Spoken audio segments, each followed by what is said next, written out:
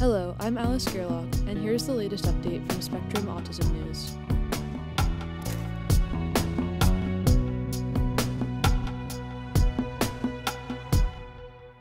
Autism in Adulthood Gets Its First Impact Factor by Emmett Fraser. The journal Autism in Adulthood has received an impact factor of 6.8 for 2022, its first score since its launch in 2019, according to Clarivate's 2023 update to its journal citation reports. It is among 9,136 journals that received an impact factor for the first time in 2022. The metric, which tracks the journal's average citation rate during the previous 2 years, vaults Autism in Adulthood to the top of the list of autism journals and places it among the most cited developmental psychology journals, says David Mandel, professor of psychiatry at the University of Pennsylvania in Philadelphia and former editor-in-chief of Autism, which has a 2022 score of 5.2. The score for the new journal reflects a high level of interest in research on autistic adults, Mandel says, and suggests that Autism in Adulthood's editors have solicited high-quality science. Autism in Adulthood's most cited article is a perspective that advises autism researchers on how to avoid ableist language. It was referenced 130 times during the prior 2 years. Critics of the impact factor have said that relying on citations of editorials and other front-of-the-book content can artificially inflate the score, as can a few highly cited outliers published in a journal. Journal self-citation, when an article in a journal cites other articles published in the same journal, can also artificially inflate a journal's impact factor.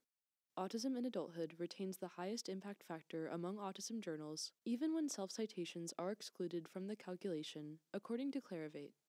The journal excels when it comes to qualitative papers and papers focused on lived experience, says Zachary Williams, an autistic medical and doctoral candidate at Vanderbilt University in Nashville, Tennessee, who has published in the journal but is not on its editorial board. But research about autistic adults remains in its infancy. Autism was long pigeonholed as a childhood condition, and Autism in Adulthood's gaps reflect that. It has never published a multi-site randomized controlled trial, for example, notes the journal's founding editor-in-chief, Christina Nicolaides, professor in the School of Social Work at Portland State University in Oregon.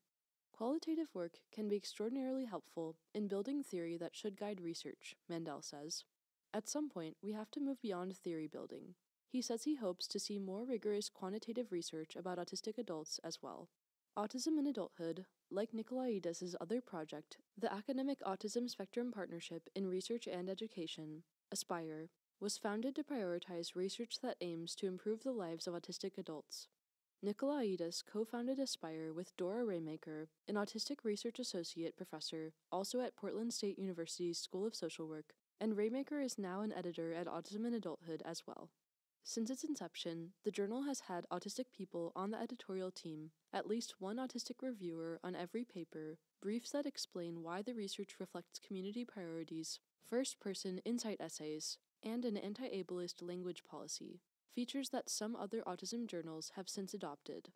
I think that there's a general wave in autism research that Autism in Adulthood may have been the first to catch, Mandel says, related to the philosophy of nothing about us without us, the idea that autistic people should have a powerful voice in autism research. The new impact factor, Nicolaides says, is a real validation of the journal's approach, showing that including many different perspectives in research and prioritizing the needs of the autistic community is not in opposition to traditional metrics. For Raymaker, the new impact factor is yet again more proof that doing things that engage community actually strengthen your science. They don't weaken it. We're inching along, Nicolaides says. We have so much to go as a field, but I'm hopeful that ultimately the journal really can help and have ultimately people lead the lives they want to lead.